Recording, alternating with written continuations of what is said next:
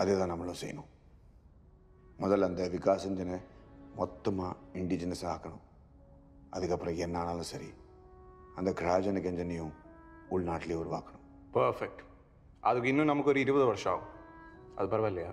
ஆட்டுமே, பரவாயில்ல. ஆனால் அதுக்கப்புறம் நம்ம நினச்ச வேகத்தில் போகலாம்ல. அதோட முக்கியமான விஷயம் எல்லாம் நம்ம கண்ட்ரோலில் இருக்கும். அதை விட்டால் வேறு வழி இல்லை மிஸ்டர் உன்னி.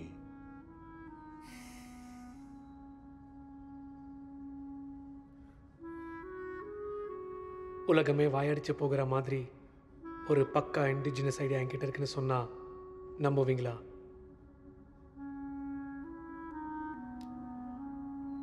என்ன? த மார்ஸ் மிஷன். நம்ம இண்டிஜினியஸ் ப்ரொடக்ஷனில் ஃபோக்கஸ் பண்ணால் மற்ற ஏஜென்சி செலவு பண்ணதில் கால் வாசி கூட பண்ணாமல் இந்த மிஷன் நம்மளால் அச்சீவ் பண்ண முடியும்னு சொன்னால் நம்புவீங்களா? மிஸ்டர் ஜீனியஸ், இன்னும் 20 வருஷத்துக்கு கிரையோஜெனிக்ஸை பற்றி நினச்சி கூட பார்க்க முடியாதுன்னு இப்போ தான் சொல்லி முடித்தோம். இங்கே தானே இருந்தீங்க. மார்ஸ் மிஷனை முடிக்க நம்மளுக்கு கிரையோஜெனிக் இன்ஜின்ஸே தேவையில்லைன்னு சொன்னால் நம்புவீங்களா?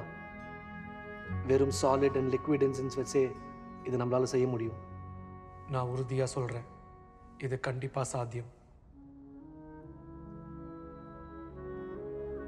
இது முன்னாடியே சொல்லாததுக்கு உங்கள் குண்டியில் ராக்கெட் விடுவேன்னு சொன்னால் நம்புவீங்க? 5 4 3